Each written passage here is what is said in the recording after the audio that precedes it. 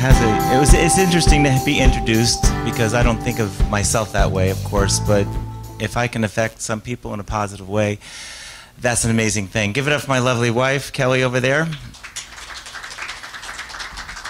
And what I have to say is,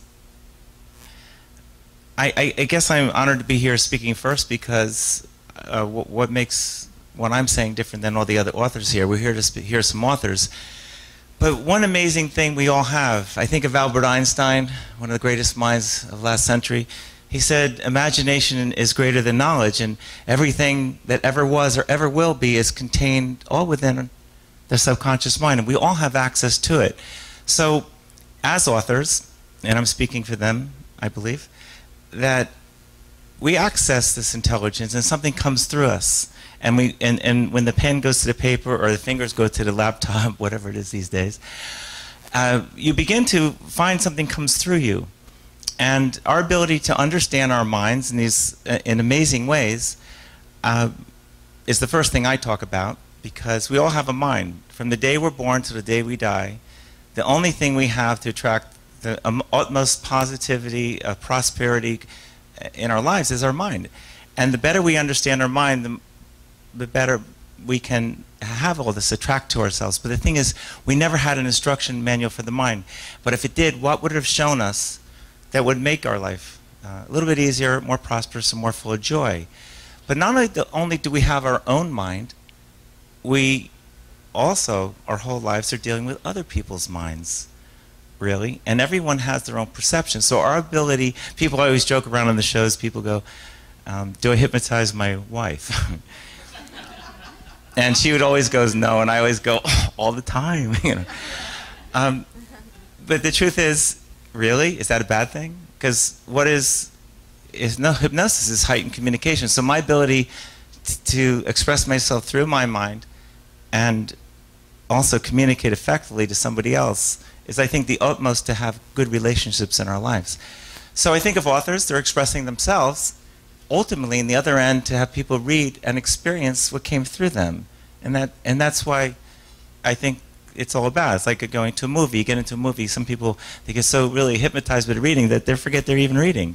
It's a wonderful characteristic of our mind that that's always available to us. And so what I do is I help people understand. My book's title is called Awaken Your Visionary Mind Power. And this is book one. I had this vision. And the book one's called Thinking Beyond Habitual Thinking. And I talk about the mind tools of meditation, mindfulness, power of attraction, and self-hypnosis, and what they are, so we can begin to notice the little subtle actions in the mind that were right in front of us.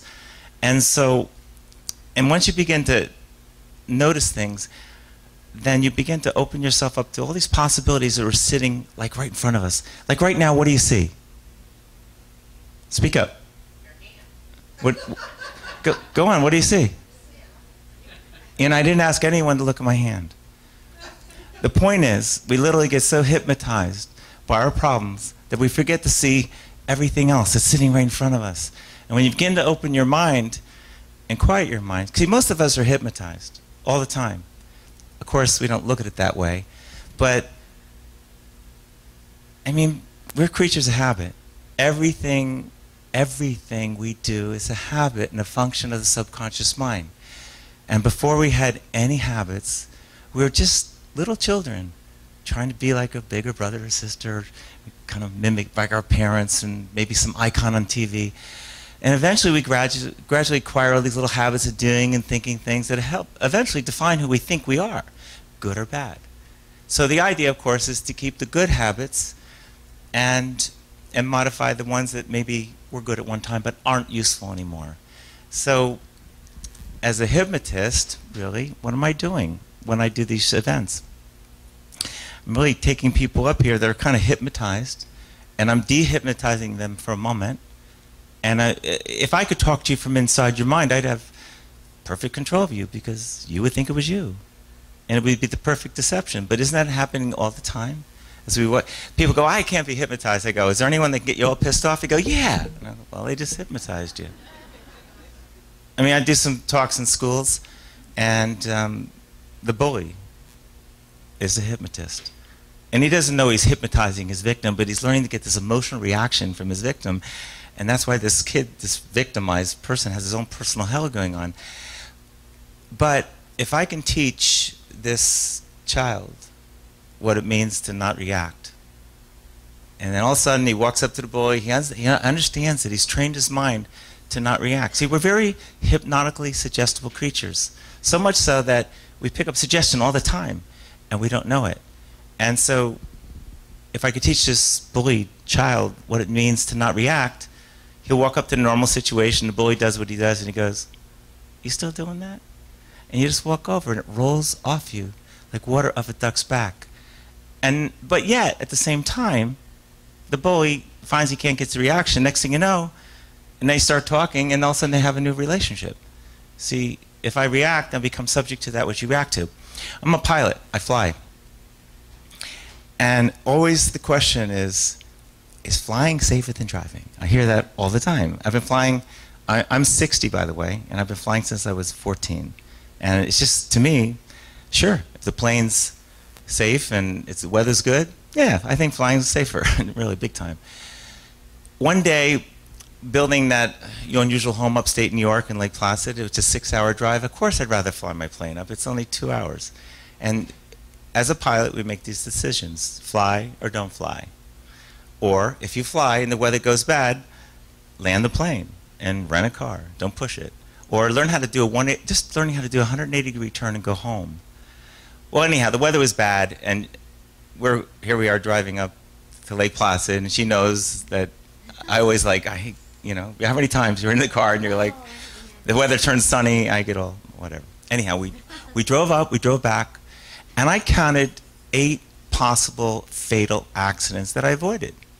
So really, you're all drive here, right?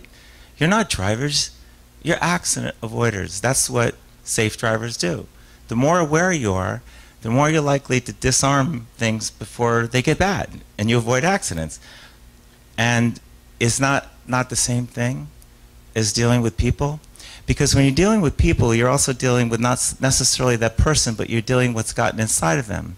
And remember, it takes 2 people to create an accident, 1 to stop it. So if you're always aware and you're that bullied, and all of a sudden you're very aware, and then you look over them, and it can't get through. It's like a computer. And we all have a computer now.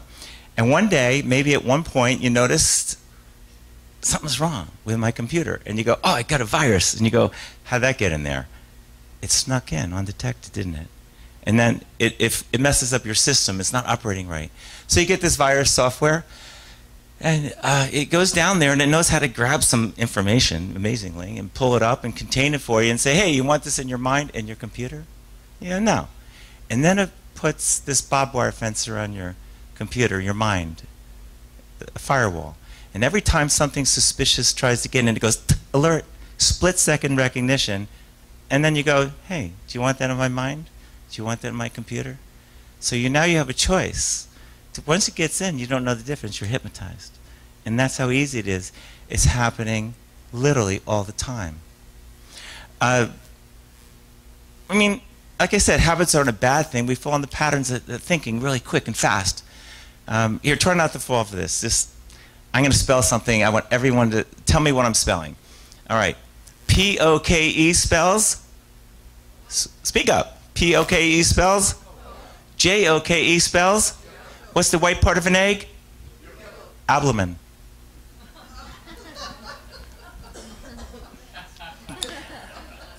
But we fall into patterns quick, and they stick. And that's how easy it is. It's happening all the time. You like that one? She always likes some of the things I come up with. Habits are hard to see, like I said, though. I think of driving. Great habit. How many people here drive? Raise your hand. Get in the left side of your car, you drive down the right side of the road. It's a great habit. But you don't look at it as a habit, do you? It's an amazing habit. You can focus on other things. You can daydream, listen to the radio, have a conversation. You pull in your driveway. I don't remember driving. How many people that happened to? And these days, you don't really need to think. You just speak to it. You go, home.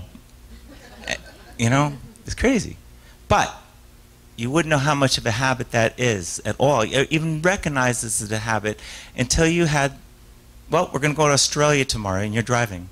That means you're going to sit on the right side of the car, and you're going to drive down the left side of the road. Now, I don't know if you had a chance to do that, but if you have, or if you will one day, all of a sudden you have to think left, think left. Like someone wants to talk, don't talk to me. I got to think left, think left. You'll kill yourself if you don't keep focused. When you get to the intersection, take a left on red, you take a right, you cross. It's weird, just going down the road 70 miles an hour, cars going this way. But after 15, 20 days of doing that, you got a new habit. That's one way of changing habits. We're picking up suggestion all the time. Advertisers spend billions of dollars every year to get ideas in our heads. Finish the sentence. Winston tastes good like a fly the friendly skies of. Hey, please don't squeeze the. Now try to go to the supermarket next week and go down the tissue aisle and try not to notice Charmin. Mr. Whipple. But the thing is, 40 years ago, those commercials are off the air, and it's foremost in your head right now. So think about, what's a visionary? A visionary is a person that can create a vision of exactly what you want and focus on it without being pulled by all the things that suggest otherwise of what you want to be who you are. And the better you get at it, the more you can not be pulled in by the resistance from things that you react to every day unconsciously. And it's like post-traumatic stress syndrome. I mean, what's hypnosis? Hypnosis is suggestion accepted. Hypnosis, when something on the outside gets on the inside. And typically when emotions attach to it, it gets in much more effectively. And I think of soldiers who have had traumatic experience on the battlefield and their friends' heads are getting blown off. It's terrible. And then they kind of snap out of it and they go back to society, but it got in. And that's why some stimulus that will bring the past right into their present, and it just wakes it up again. But aren't we all subject to that as we go through our own battlefield of life? So meditation, and I like, people go meditate. I have people coming up to me all the time. They're so afraid of it. They're so afraid of it. Sometimes they're afraid of it. Sometimes they don't understand it. But meditation lets you know the difference. And mindfulness lets you live the difference. It's like snapping, when necessary especially. Go have fun in life and all that. But when something confronts you and you alert, activate that virus software. Be mindful. So meditation lets you know the difference. Here, let's put your hand down. Everyone put your hand down. And just for a moment, I want you to experience it. And what I want you to do is listen to all the sounds you hear in the room right now. You hear the air conditioner, of course. You hear my voice. And notice the sound. Just listen. Keep listening. And while you're listening, be aware of the hand you have extended and notice the blood flowing through your fingers. It's always there, but your hand may feel warm. It may tingle. Don't think about it. Just be aware of your hand. And you notice your hand will begin to tingle just a little bit.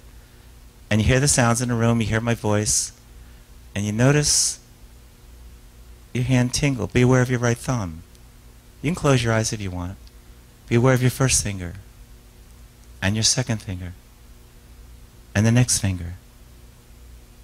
And notice when you're in a thought. Notice that. Simply. Bring your attention back to your hand again.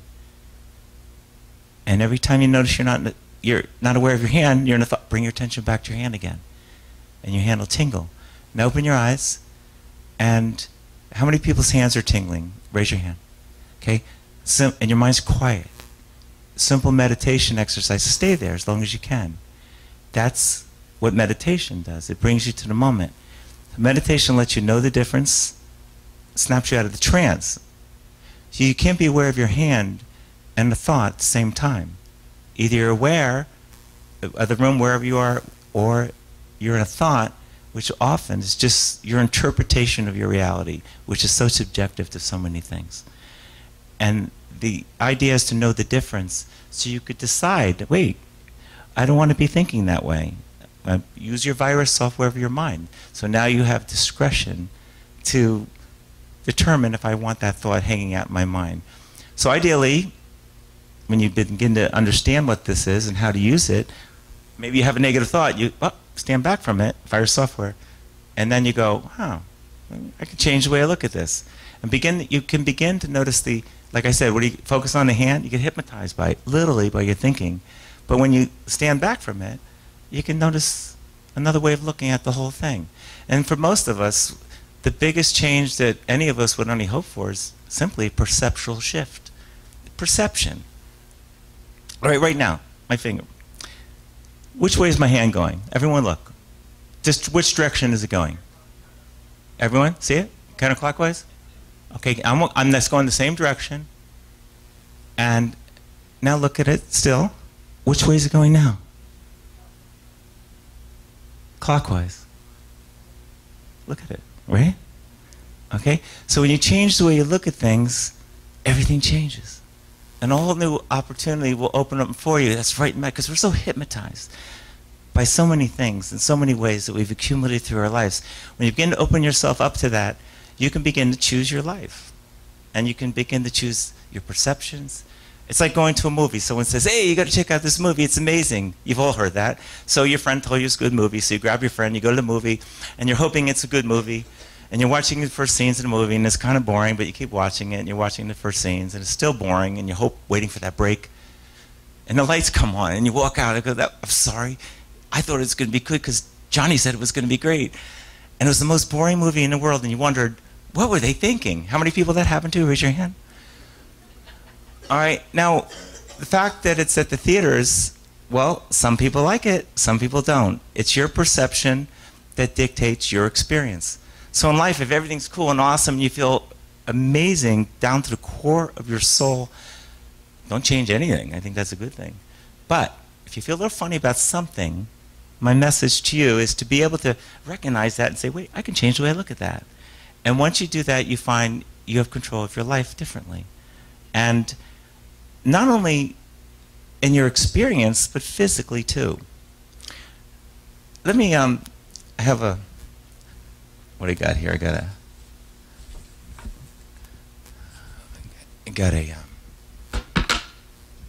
a lemon. And a lemon's a fruit not like an apple and orange. We don't eat a lemon because it makes your mouth water and pucker. It smells citrusy, you know. So I'm gonna cut this lemon right.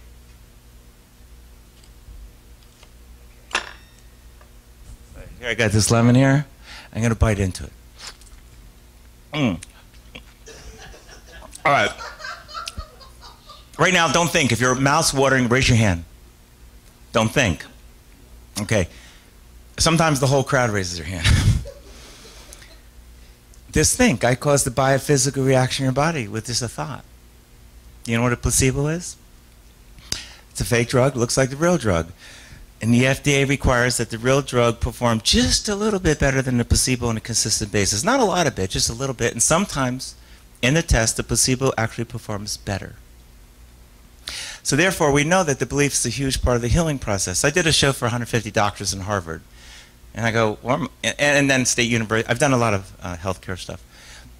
But what are you going to tell these guys? I remember the guy that booked me goes, they think they know it all. You can't tell them anything. They don't want to be there. So I have to relate to who I'm talking to. So this message that's going to come into this is something that we can all apply to all of our relationships, and that is this. So I said to the doctors, why do you need to understand hypnosis? Because in a sense, you are a hypnotist, really.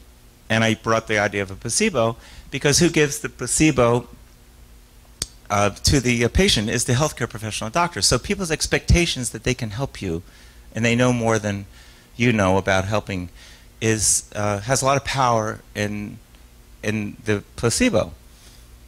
But I said to the doctors, if that's the case, how do we make that even more powerful?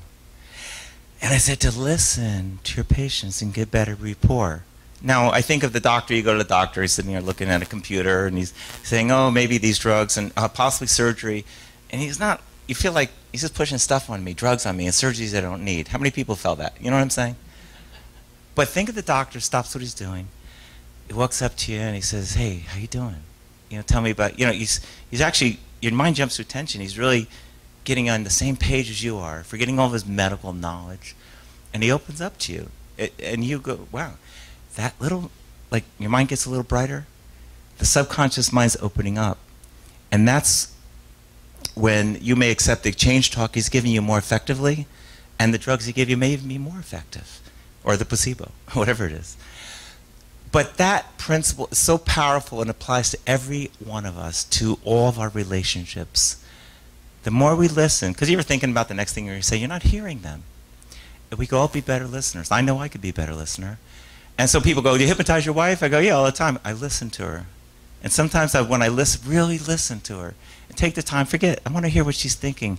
And I let her know that I really hear where she's coming from. She just opens up, and I like that too, because now we're really communicating. And you know you've had that experience with people. Even if you don't say the right words, you know you're on the same page. And the better you can do that in your relationships, the better your relationships are going to be. And I think the better world we're going to have, or your world will be anyhow. Put your hand up. Make a circle like this. Quickly, touch your chin. And now look around the room and see how many people don't know where their chin is.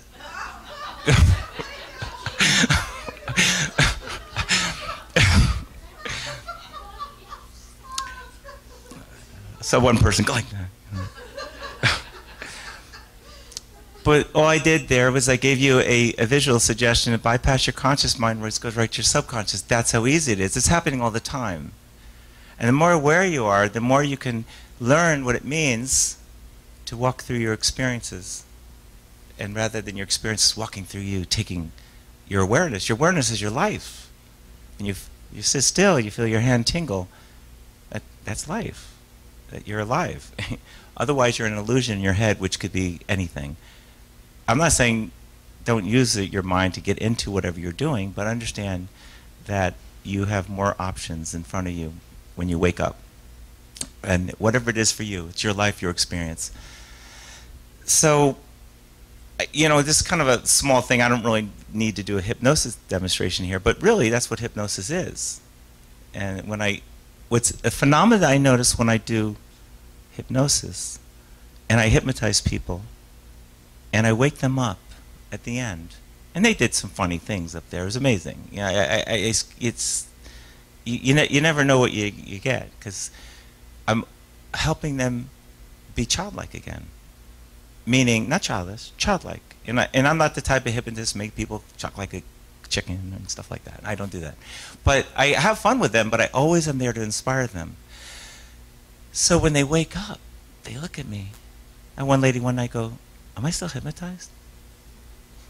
And I go, no, you're not. I made sure she wasn't. But I said, this is the state meditation brings you to. Because there's no ego. They couldn't have done what they did and be connected to their ego at the same time. And I've heard that over and over, and I've hypnotized thousands of people all around the country. And it's always at the end. Some guy goes, it's better than drugs, man. But it's always different, because you feel like you're almost high. But why not get high on being who you are?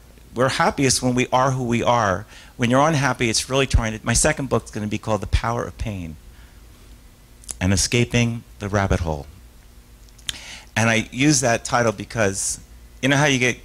Everything's fine, you're having a good day, and some thought gets you... All of a sudden, next thing you know, you're not feeling good, and you can't figure out what happened. Something broke through the firewall of your mind. But if you meditate, it's an exercise. What's the exercise? To help you understand and strengthen your ability to have split-second recognition. Just put that fire software up. Don't want that in my head. And you stay aware. Like driving, you'll be safer. You'll avoid accidents. You'll avoid falling into the rabbit hole and getting all full of... Don't forget, when you're dealing with people, you're dealing with what's gotten inside of them pulling their strings. If I have a coil here and a coil here, and I charge this one and this one doesn't have a charge, I just bring them close together. This one picks up the charge of the other. Is that, you know, when someone walks in a room and they got all this negative energy and the whole room goes down? You know that. But then someone else can come in and bring it all up. It always works. So there's different forces going on, and the more you're aware you are, and that's what my book attempts to help people become aware of these things. And some people, I find, they reread it and read it again, and it really helps them. And that's my reward to see how people really make some good changes for themselves. Why am I even doing this? I don't even know. I really don't know. I mean, people always say, what got me involved with this hypnosis thing is, when I was probably 14 years old, I heard man only uses 5% of his mind potential. That always bothered me. What does that mean? Come on, why are we using 5% of 100%? It just, it didn't make sense. But I think to look at it this way, we're maybe 95% asleep, and we can wake up. As a kid, I used to go, well, if I get to 10%, I'd be better than most of my friends. So, any questions? Yeah. James Mapes. That's interesting you said that. Because after doing a lot of shows for many years, I happened to go to a seminar because I was rebranding myself to do corporate and keynote events, and he was there.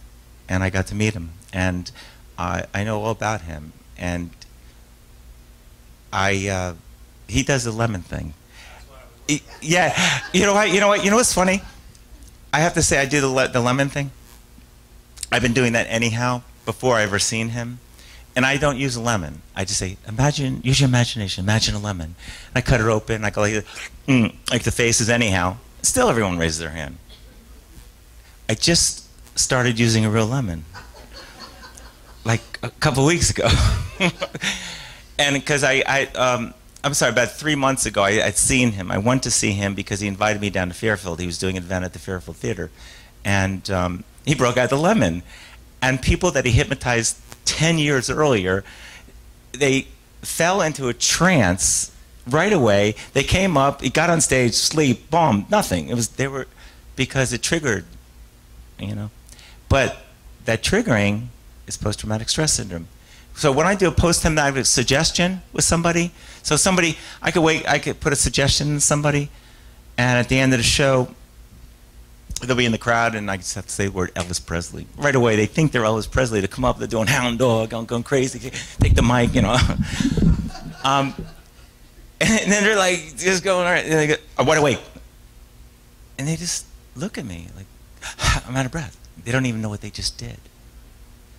We're all subject to that. And all that is I do that because that's just an example of what it's like. And we have our relations with the people, and everyone, and people that are close to us, they know how to bully us. They know our trigger points. But if we can slowly begin to, I'm really religious, I'm a very spiritual guy, resist not temptation. Meaning just be still and know the truth, that it's going to get in your head and it'll take you down. But I'm trying to keep it simple. I go on and on. I did bring a little bit of spirituality in that book too. Not enough, but enough to relate it to messages of Jesus and stuff. But did I answer your... Well, I know James made. Any other questions though? Please. Subconscious mind. Okay. The subconscious mind and conscious mind. Well, if this whole room here represented our mind, most of it is our subconscious. And this little dot here is our conscious mind. But that's like our operating system, our RAM. But through that, we can access the hard drive. Interesting.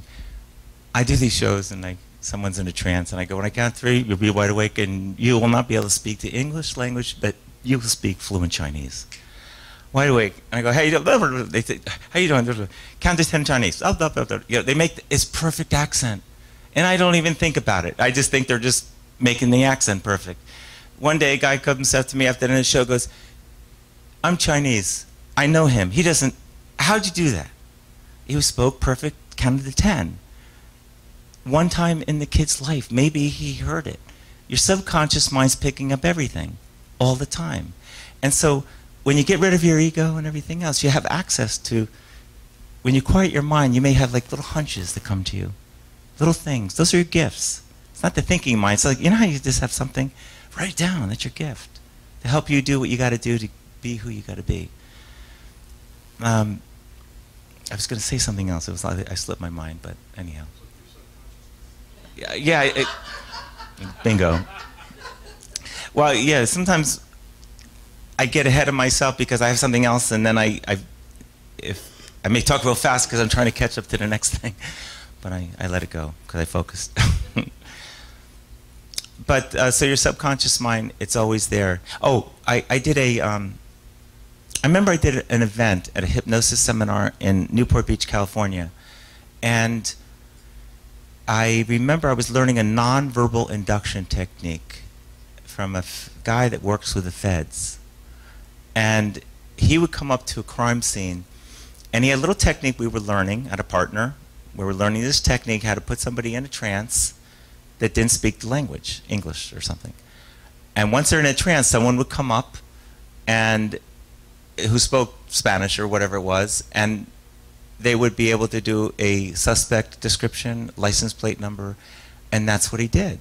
So here I was at the seminar, and my partner did it to me first, and I was, relaxed, I thought. And he woke me up and whatever. I did it to him. He was gone. And I'm just learning about hypnosis at the time. And I'm like, come on. And the astute instructor looked at me and he goes, you don't believe what you're doing. I was getting reprimanded. He goes, bring him out verbally and come on stage. I go, okay. So I brought him out. I came on stage. I go, show me what I need to know. So I stood here, and he said, straighten your body, make it really firm, focus on the imaginary candle, close your eyes, focus on the candle. So I focused on the candle. And I was so focused on that candle, I knew something else. I didn't know anything else if I was focused on the candle. I kind of knew something was going on, but it didn't matter. I was focused on that candle. And then all of a sudden I had rapid eye movement. I couldn't stop my eyes from moving, but I focused on the candle, then he snapped his fingers wide awake. 300 people applauded, because during that little time, he had some people come up from the audience. They lifted me up 6 feet in the air like a board with no effort on my part. And I saw the video. I go, wow, thank you. I was playing with hypnosis, and I didn't understand. So when you're hypnotized, you're in a different realm. Nothing different than someone that worries a lot. Worry. You worry yourself sick. It becomes your reality. A good worrier is a good candidate for being hypnotized, because you're doing it anyhow. Athletes do it. They vision it. They see it before it happens. And then when the event comes, it's already done. Your mind, it's just as real in your mind. Studies have shown it's just as real in your mind as the real experience. It's your perception that dictates your experience. And you have more control of it than you know. And that's really my message to you guys. So, any handed questions? Go ahead. Yeah, maybe. Well, this book hasn't been released more than here. I will be doing a workshop thing, and my wife is going to be doing some things with me too. And I'm just launching all this stuff now. We're going to have a podcast, and we're going to have guests on there, and there's going to be a lot of topics and stuff. And I do live local. I live in Westbrook here. So if you have any questions, just call me. I'm an easy guy, and I'll call you back. We'll chat about anything.